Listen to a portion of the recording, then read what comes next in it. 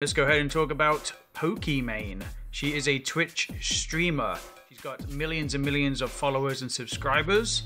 She's a very big influence on the market of the gaming industry and the streaming industry. She's been busted. She's basically been replicating cookies that have already been made before at Costco. Midnight cookies. This is exactly the same name.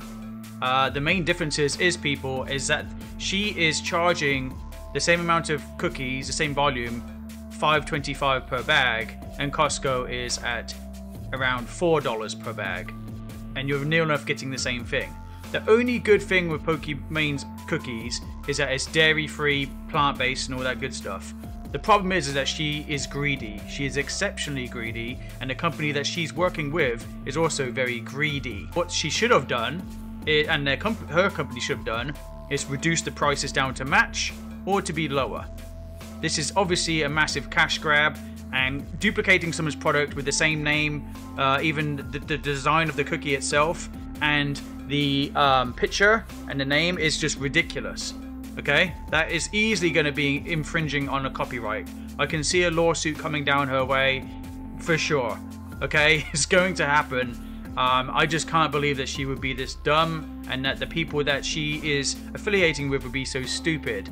Yes, do some similarities, but doing a cookie cutter way of doing things is extremely the wrong way to do it, by the way, people.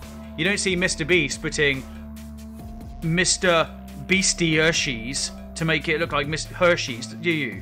And then replicating the exact design on the front, you know, to a T. No, Mr. Beast didn't do that, did he? So influencers, if you're going to do a product, you're going to launch a product, and you're going to make millions and millions of dollars doing so, at least make it different. Okay, at least name it different, at least have a different design, you know, have great ingredients, and then at least have decent competitive pricing.